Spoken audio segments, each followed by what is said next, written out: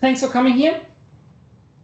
The last time we spoke, or last 2 times we spoke, we talked about how to use Git repositories, version control system locally on your machine, on your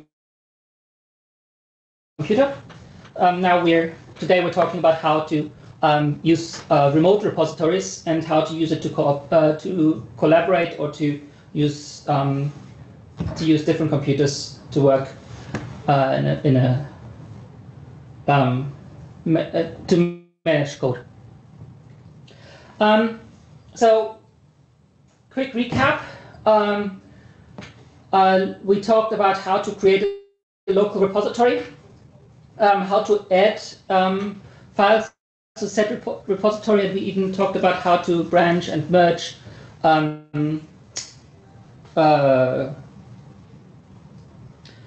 branches, how to manage branches and how to merge.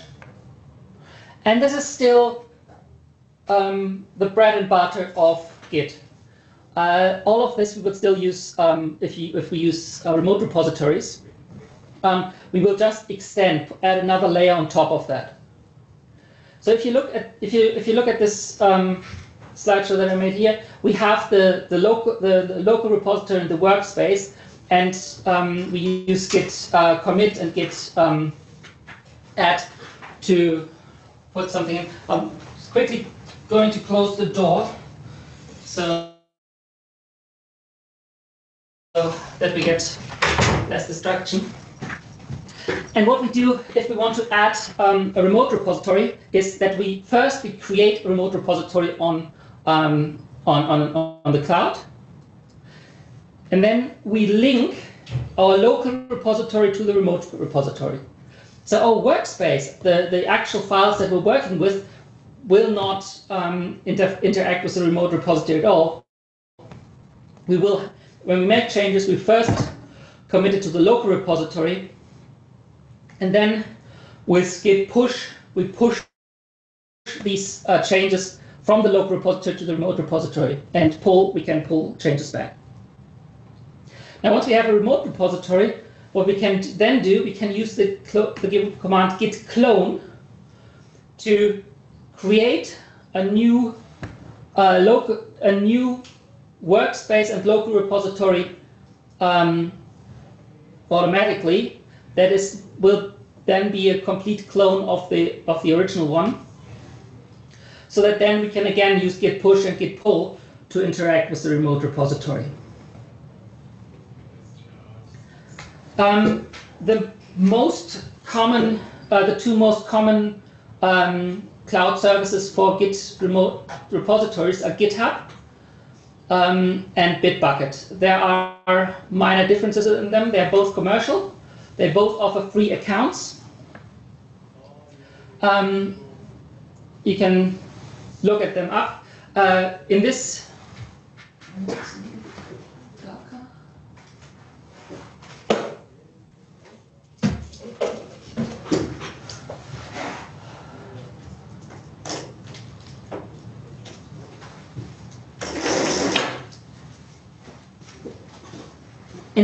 instant, I'm going to use Bitbucket. I'm using GitHub, but Bitbucket is actually just the same.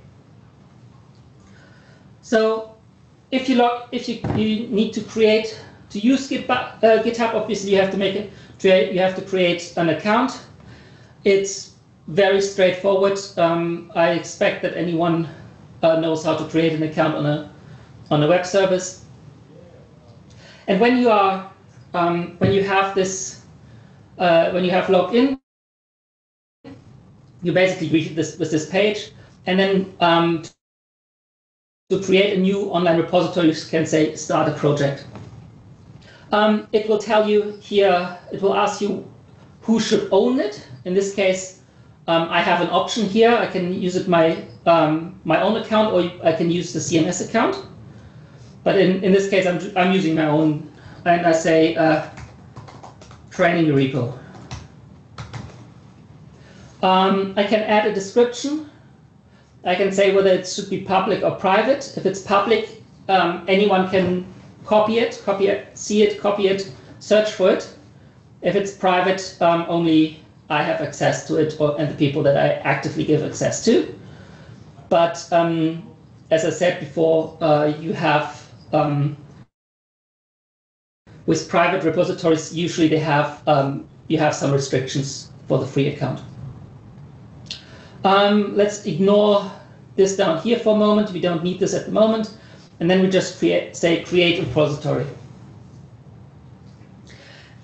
And that way now we have created the remote repository in the cloud. And GitHub and Bitbucket does the same thing. They're really convenient. They tell us exactly what to do in order to link up our local repository to the link. So you can have here, it tells you if you need to create a new repository. Look, if you want to create a new local repository and link it, then you have to just do this, these lines, and you can copy and paste them. In fact, when you press on this button here, it automatically copies these lines into your clipboard. If you already have an existing repository, it's the exact same thing. But then, of course, you would copy and paste these two. There it is.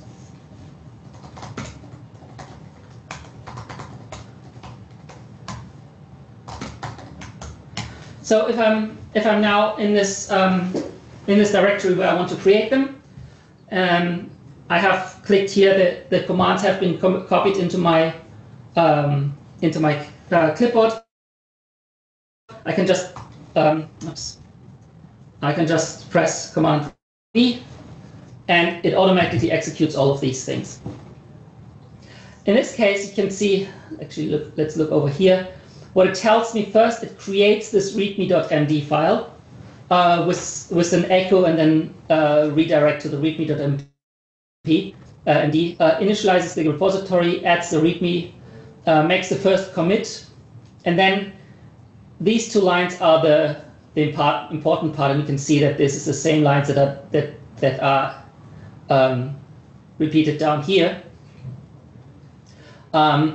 This one says, okay, this one tells the local repository that it has a remote repository. It names the remote repository origin. That's the default name for the default remote repository. You can name it anything you want, but by default, origin would refer to the default remote repository. You can add more remote repositories if you want to. Yeah. And the second thing is down here. It says git push. Let's go through it. So git push. So push the local repository. Push the local changes to the remote repository. The name is origin. So the name of the remote repository is origin, and push the master branch. And the -u says set upstream. So that means that it tells the local master branch that it should look at the remote master branch if something has changed. So it will give you more information about how the master branch on the remote is. So we've done this here, and we have the readme.md file that we've created with this command up here. And if we look at the training repo now here, we can see that the file is already submitted. So if we look at the file, this is a markdown file. If we want to look at the file itself, we can click on raw. So this is just a single line.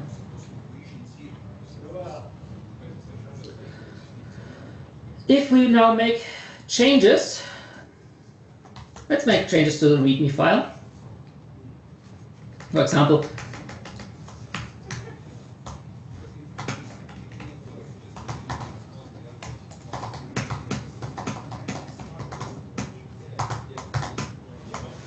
so I've made some changes. I'm writing this file, Now git status, this is all from last week's. We have modified the file, so I'm git commit -a, so say all the files that have changed should automatically be added. -m, give me the message.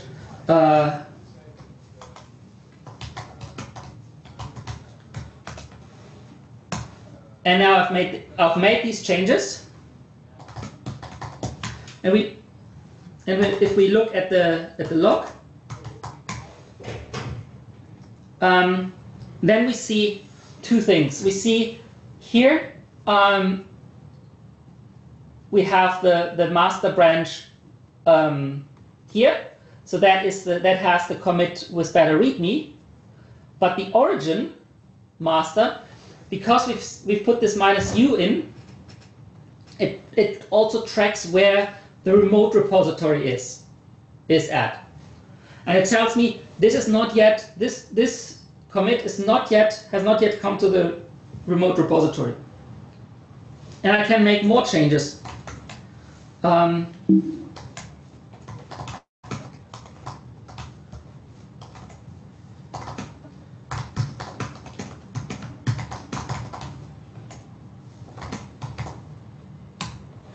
So now this thing goes further and further ahead. That's I have an alias, by the way. Git lg gives me a more complex, better version here. So it says origin master is still here on this commit, but my local repository is already ahead, and we can see this here as well. So this is the readme.md, just processed through the markdown filter. But if I now say git push origin master, it tells it to push to the origin remote repository, the master branch. And now if I just make a reload here, you can see that the README file has updated. And if you look at the commits, all of these commits are still in there. So it has not just updated one new snapshot that contains everything in it, it has actually uploaded every individual commit. So that means that you don't have to do these push all that often. You keep track on it on your local repository, and then at the end of the day, make it you make it just a git push. Now I quickly go back here. So get a GitHub account, create an online repository, create a link. So yes, HTTPS versus SSH. Now if you look up here, here's the link. And that's the same show origin. You can see that the URL is an HTTPS link. Both GitHub and Bitbucket, again, they're the same. You can also use an SSH URL or an SSH command. They are slightly different. HTTPS has no setup required. Works through web proxies, so it's less likely to run into firewall issues and stuff like that. It's much easier to set up. SSH you can use. It's a little bit more complex to set up, but then you can use SSH agents. And to be honest,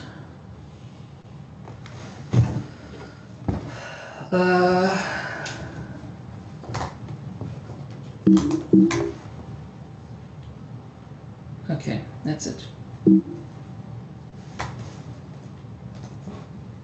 Didn't want to go there yet.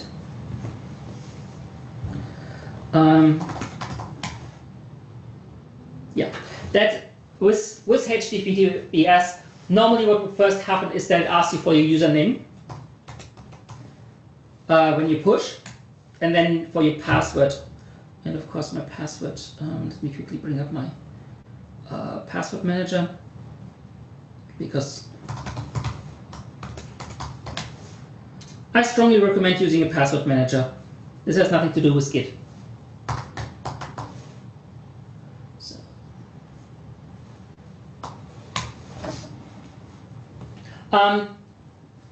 This, because it's a public repository, you can always download or get things down. But of course, to upload, you need to authenticate yourself, so it will ask you for your username and password. If you want to make it a little bit easier, you can use this command up. You can use this command up here. Use the credential username. So that way.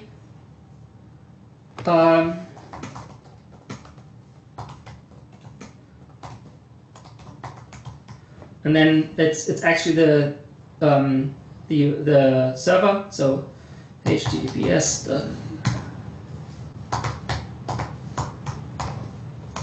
dot username. It's a little bit complicated. That way I can tell Git that my GitHub username is HolgerWolff76. So now if I type git push, it already knows my username, but it still wants my password.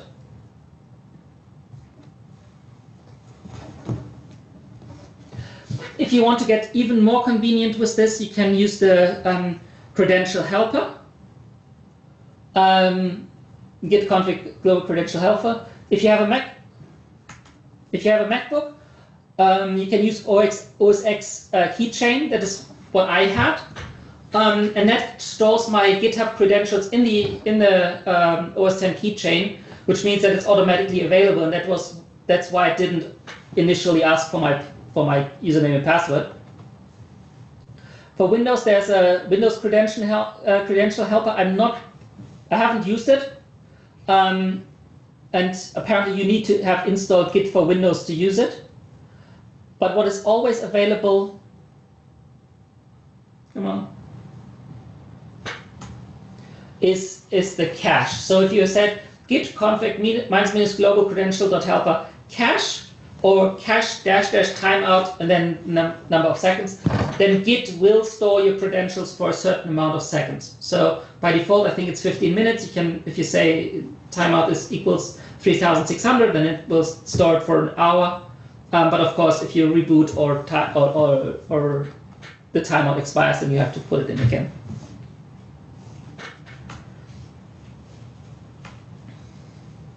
So,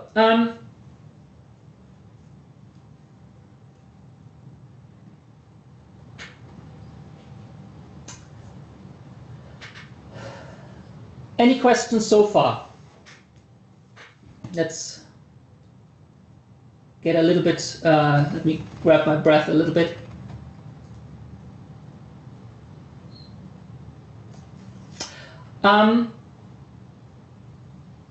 Yes, I can see someone at Sydney. Yeah, sorry, is there any way for Linux users to avoid, typing username and password when they want to use git push? As I said, the cache is always available, but that doesn't survive a reboot or log out or stuff like that.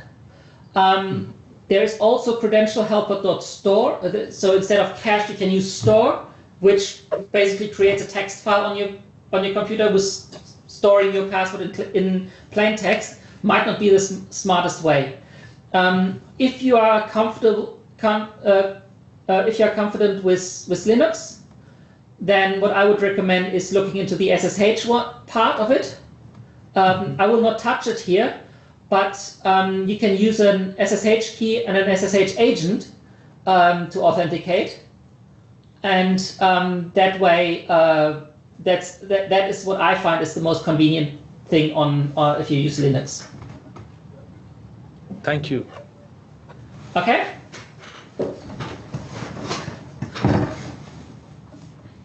Good. So, we have now created a remote repository. Now, many people will tell you a version control system is not a backup. And with Git, it's particularly true because Git stores in your the local Git repository stores everything in the same directory. So if we just remind you here, there is this .git directory, and that contains everything, the whole local directory. So if I were to say rm-rf star, I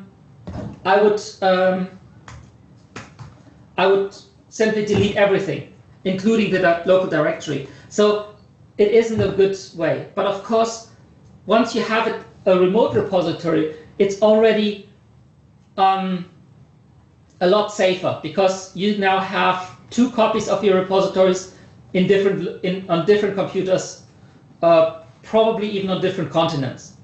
So I still would put if you were to run it professionally, I would probably still do it, and neither GitHub nor Bitbucket promise that they will never lose it, but of course it's already much safer. But the main reason we're using a remote repository is actually the collaboration part. If we go back here, we want to have a second repository. So, and I'm going to do that here on my computer, but normally you would do that on different computers. For example, on your desktop, on your work, on your computer at work, and on your computer at home. So let's simulate that. What I do is, again, I use this here. If you click on this button, you will get the actual URL of the repository. I copy this again with this button, or by highlighting it and pressing Ctrl+C, Command+C. And I say git clone, then the URL, and then where to. And I'm calling it now home, as suggesting that this is on my home computer. Okay, so if I go here into home, you can see that the README file is here, and I can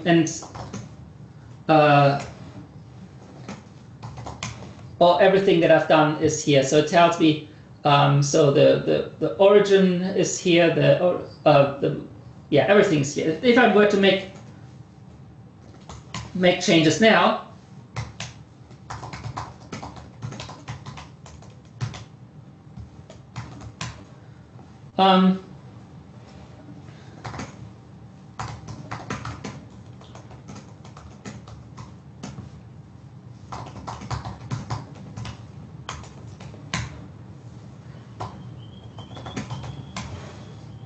let's hit G. Then you can see that I'm at home, I'm further, but on the other computer, I'm not yet there. So, and if I look at the README, the change from home is not yet there.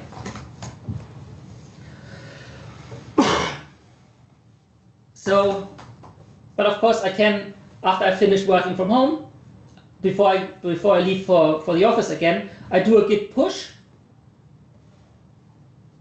or I could, in theory, I can technically git push origin master, but it should automatically set the notice them yes. So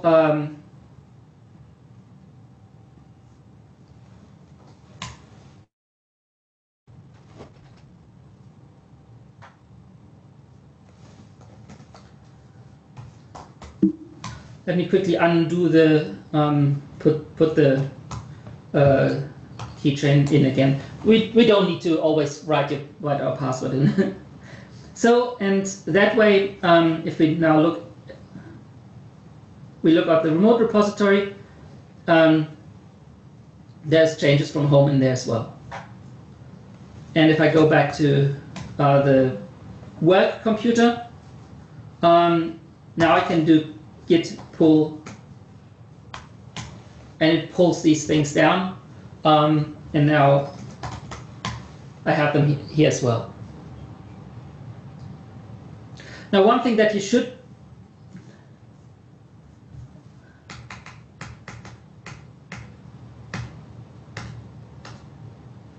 clone. So, yes. So, what are the two things that could happen? Well, the first thing is that you could make changes from on both computers. So, work.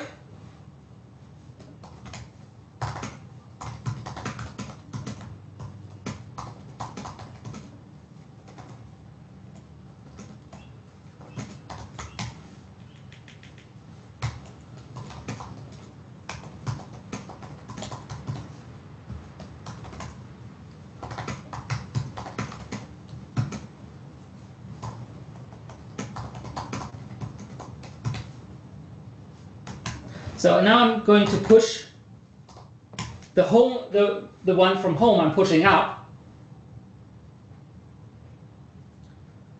And if I'm now back at work, and I now try to push, it will tell me that I can't. It says rejected. Updates were rejected because remote contains work that you do not have locally. Now, this is a difference, for example, between Git and SVN. SVN would have allowed me to upload this, but Git says you need to merge you need to merge the change on your local repository. You can't do that on the remote repository. So what you need to do is you need to make pull, and this automatically tries to merge. But of course, this also fails because the changes were in such a way that they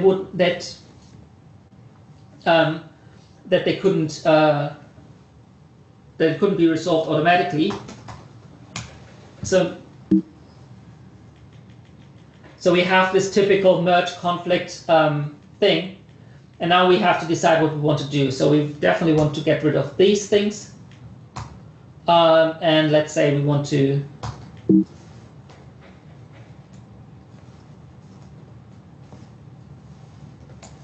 do that way, okay? Save. Git status. Git add readme.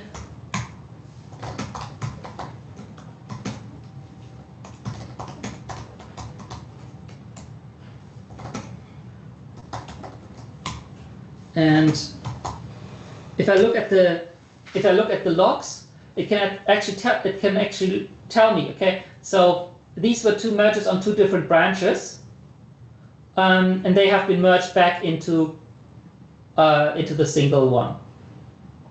And now, because it's merged and everything is fine, now I can do a git push, and I can push everything up again.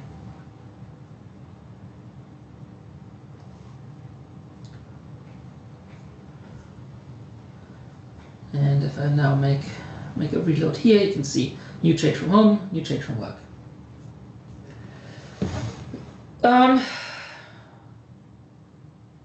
Let's quickly say, I wish I had known this when I was writing my PhD thesis.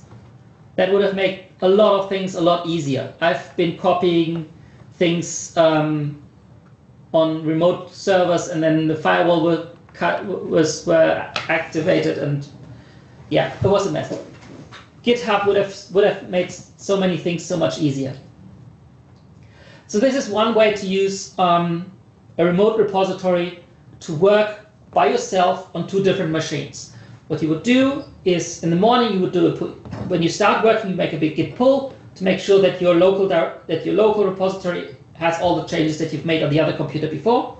Then you would work on your computer, would work the whole day, and at the end, before you leave home, you do a git push all the commits back onto the server, and then at home you can do the same thing again: git pull to get your changes from work, git push, and next time at work with the next git pull you have all the changes that you did at home. Any questions so far?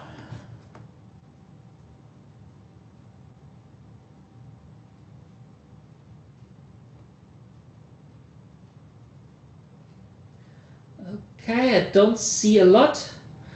Then let's talk about collaboration. If you work with someone else, you might not want them to. I mean, you could give everyone write access and then everyone working on the same thing, but then you'd have lots of these conflicts where you have to pull something, merge it, and before you push it up, someone else has done a push, then you have to merge again. So for that, you have so-called pull requests and forks. Plus, you might not always have write permission to the repository that you want to collaborate with. So let's say you want to collaborate, you want to make changes to a software that you do not have write permission to. So I'm marking this here by a lock. So this is someone else, someone else's remote repository. It's public, so you can read it, but you cannot write to it. You can clone and you can pull, but the push doesn't work because you do not have write permissions. So what you do then is instead you first fork their remote repository into your own. And let's do this. Aidan was so nice as to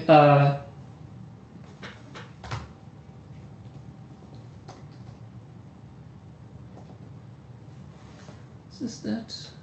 Nope. Okay.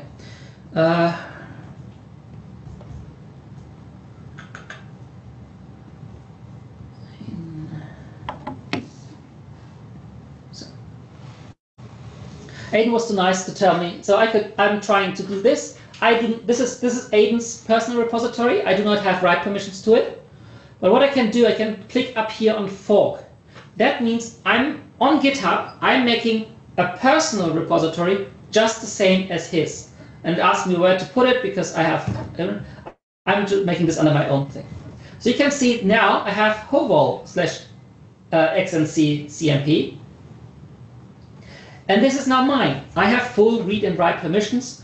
If I can just use this, git clone this, and I can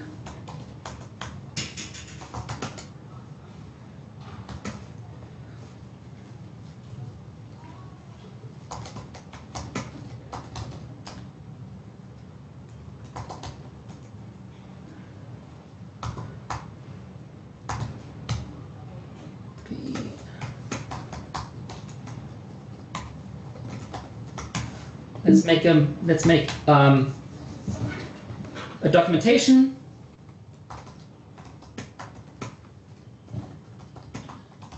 I hope that's correct. And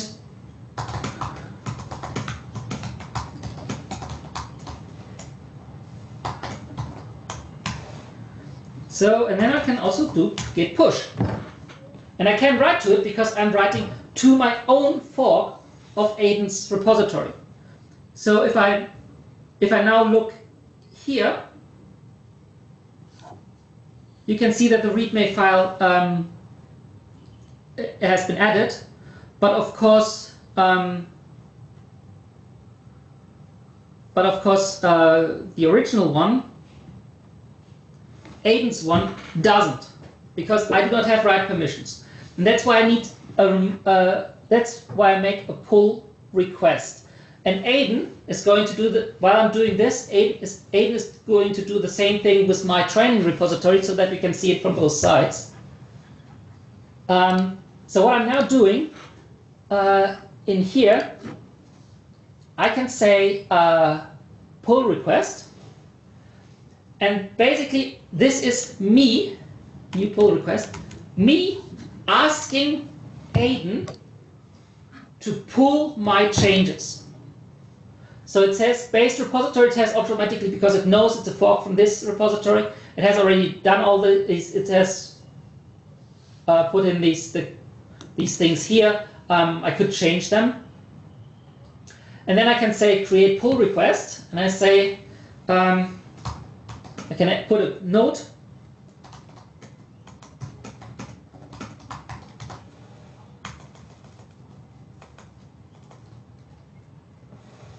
And then I say create a pull request. And this basically starts a communication between me and Aiden, where we can put comments underneath this thing. So if I go back to the training repo, make it reload.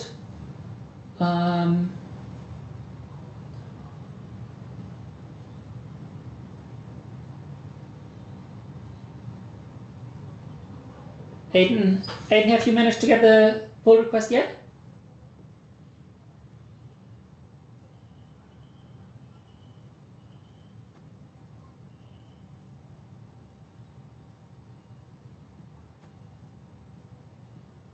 I can't hear you.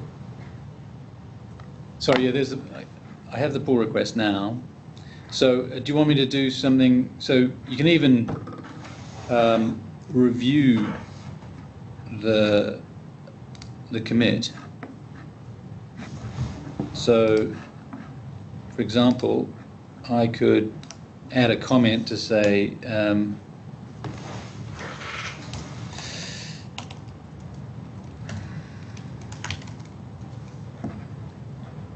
so I've just added a comment on that.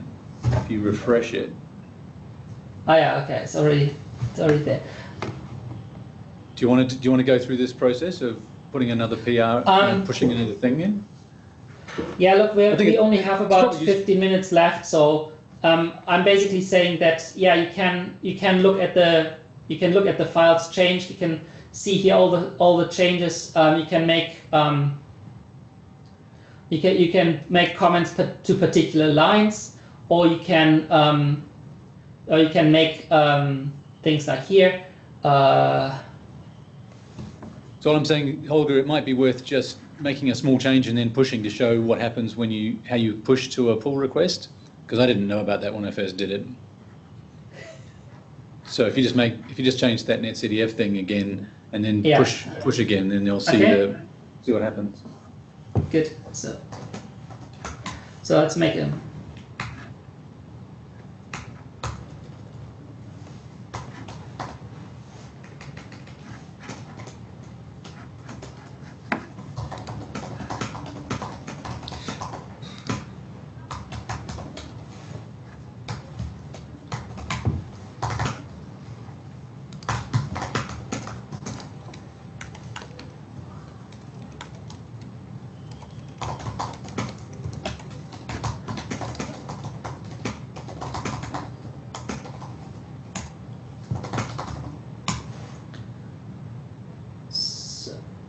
Okay.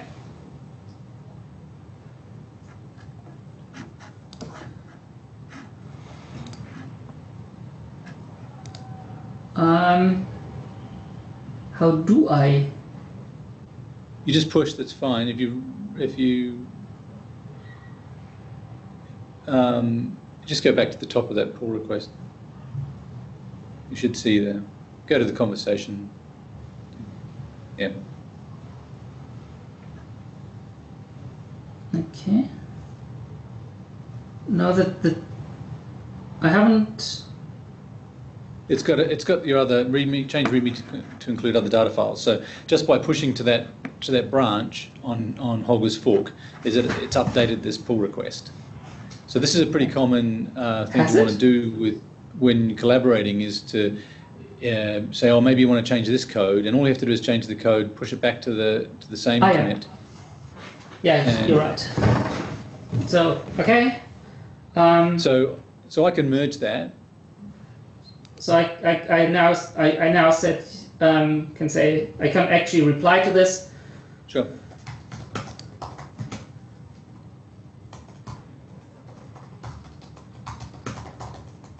Come on. So comment, and now Aidan can accept this. Yeah. So now he has accepted this this request, and if you now look at this at his thing, you can see that the README file is in there. And if you look at the commits, you can actually see that I have my commits are even still under my name, so they're my thing, but I still don't have write permission to his repository. So this is a way to collaborate. Now, while we're doing this, Aidan has made a pull request to this. So he created a pull request for me. I can look at what changes have been made.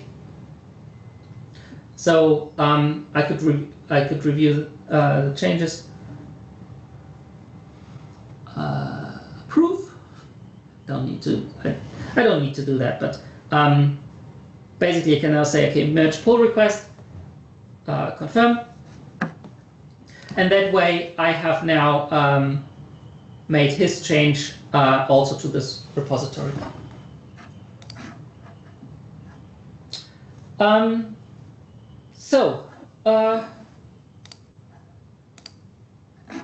We're using pull requests not only for repositories that we don't have write permissions to, but if we are collaborating on something, on a document or on other things, often each of us will have their own branch that we're working on, and if we think that something that we worked on is finished or is in a state that we want to merge it into the main branch, instead of merging it ourselves, even though we have the permissions to do that, we often create a pull request between different branches. So you don't only have to create pull requests to different repositories, you can also create pull requests inside of one repository between different branches.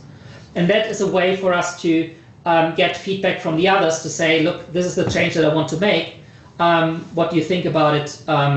Have a look at this. We find it quite helpful and use it quite a lot.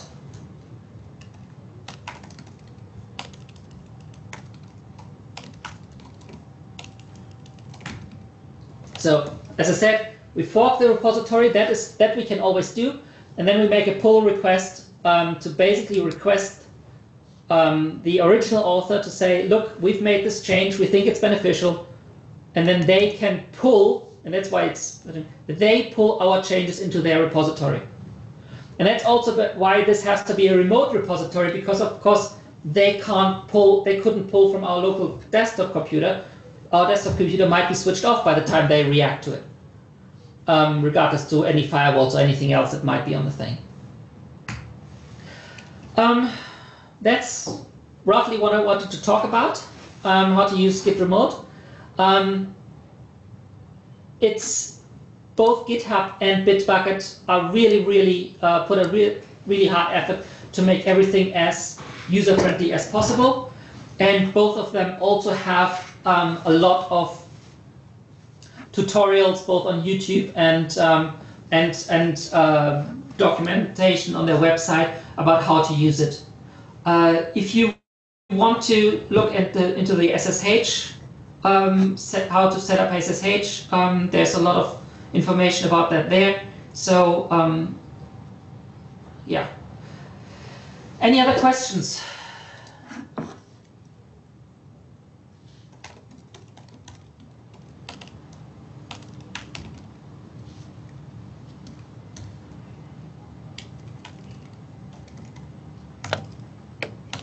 Okay, no other questions. We have still 10 minutes.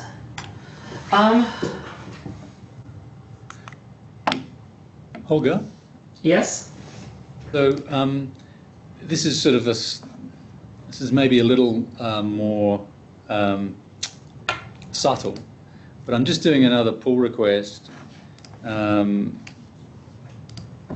this time what I've done is I've branched before I've done it.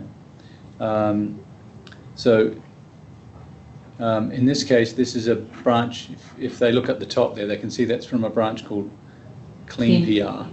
Yeah. So I think it's always a good idea to branch before you make changes, and to try and keep your master. If you're in a shared code thing, particularly if it's your own code, it's not such a big deal. But a shared project, it's always a good idea to do all your changes on a branch and keep your master clean, so that you can always pull from the origin and then make a new branch. So if you have some code changes and it's taking you some time to get them fixed, and there's activity on the origin, on the upstream repository, then you want to make another change, but you don't want to change it in your current branch. You can go back to the master, pull from the master, make a new branch, make whatever change you want, and do a pull request from there. And it doesn't affect the branch that you were on. If you make changes in your master, it gets very, very tricky. Yeah. So that's true. That's true. So if Holger merges that pull request, then all I have to do is, on my copy of his my fork of his report, but it's my local copy, I can just check out the master branch again. Then I can just do git pull. I've called his one upstream, and so what happens then is, even though I've got all those changes in my own branch, now all I'm doing is just saying, well, I just want it to. I'm going to pull those changes as they are seen from after the pull request, because the branch is just a temporary thing, and it just keeps the history cleaner, and also means that you can always go back to the master branch and pull. And I say this because I've got myself into trouble in the past before I started using this workflow more. So it's just always a good idea not to do anything in the master for a shared repository. It's less of an issue for your own code. That reminds me, how do you, and maybe I don't know this from the tip of my tongue, how do you, if I wanted to pull all, if let's say you have made more changes to this file, how do I keep my master up to date with yours? Is there some sort of? Well, yeah. So you need. So what I did with my fork of yours, I added your origin, your repository as an up. I called it upstream. So I said git remote add upstream, and the Holger Wolff one, and then I did a pull from the upstream branch. So that's just, they're just names. So basically what you do is you copy this. This is yours. Yeah. Well, and now I'm saying git remote add upstream. Yeah.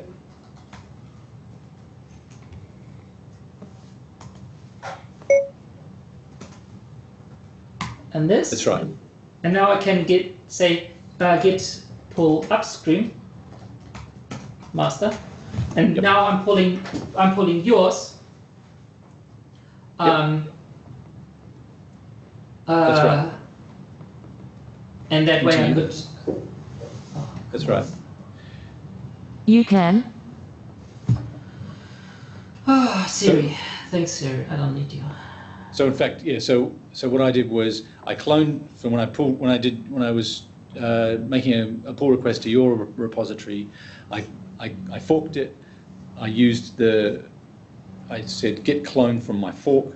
I made a branch, made a change, pushed it back to my fork again, and then did the pull request. And then I added yours as the upstream, and then went back to the master branch and pulled from your upstream, from your repository. And then I did a git push origin master. So I pushed it back up to my fork, so that my fork stayed the same as my master branch stayed the same as yours. Yeah. In fact, you don't need to do that. If you're only ever working on branches, it doesn't really matter if your master branch on your GitHub fork is up to date, because you're never using it. But it can't hurt either. It can't. It's just one more command. You update the branch from the upstream, push it into your own master, and then you Yeah, It's one it's more all, command. it's all the same. It's all the same. Yeah, so you should think about the repository on GitHub as being a bit like just a repository on your file system. It doesn't have any special status really. It doesn't automatically know anything. It doesn't automatically get updated just because you've updated the one on your local file system. They're sort of stupid. You have to tell them what to do. Okay, maybe because I was asked about it before, just a quick term about using SSH. I'm not going to go into details, but I give you some information about how it works. You go to into your settings, and then SSH and GPG keys, and then you can just add a new public SSH key to this thing, and then GitHub will automatically recognize that, and if it gets an SSH authentication where you can use an SSH agent, then it will automatically accept it. So I'm not going into detail there because we're almost finished, but that's how you set up SSH connections. And there are good documentations both in video and in text form on GitHub and Bitbucket how to do that. So yeah, thank you very much.